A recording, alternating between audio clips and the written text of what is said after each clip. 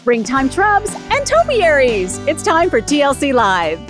Whatever you want, we've got it here at TLC. Did you get it? We've got it. Yeah, we got it. Use and a Cuba. Use and a Cuba. We were just talking about it sounds like an island. It does. I mean, I would want to go. Yeah. I'm going to use and a Cuba. I'm going there for summer. Okay, Darrell's here with me. I'm Angela Buckaloo. This is TLC Live, and we're talking about use and the Akuba. We've got plenty of it. We do. Great things for shade. So lots of people have very shady, dark places in the yard where they want to put something nice and showy. And so there's actually some cool options for that. So the yews, like this nice golden yew here, puts off all that pretty yellow new growth.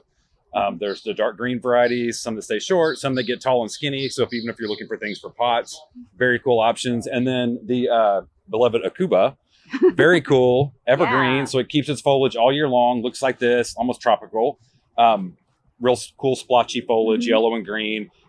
Extremely drought tolerant, does well in pots. You can put it in the ground. As long as it's getting shade, it would love it there. This is really cool, though, that it does keep its color all year round. All year long. It's very tropical looking. It's nice. Lovely. Let's move on. You know, a fun and easy way to put some texture in your lawn is a topiary. Yes, definitely. We've got lots of cool topiaries that you can do in flower beds and pots up by the front porch.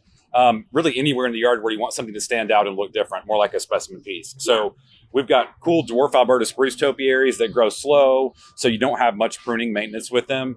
Some nice spirals, the ball topiaries. We've also got lots of boxwood topiaries that do the same thing. So we've got the pom-poms, cones, spirals, all kinds of different things. And so would these have to go in the shade, or could they get sun? These would prefer some afternoon shade. The boxwood are a little more versatile where you could do probably sun or shade on those, but if you have a sunny place, we still have things that would work for you in topiaries. Okay, real quickly, let's talk about fertilizing. Right now is the time to fertilize your yard. It's a great time to fertilize.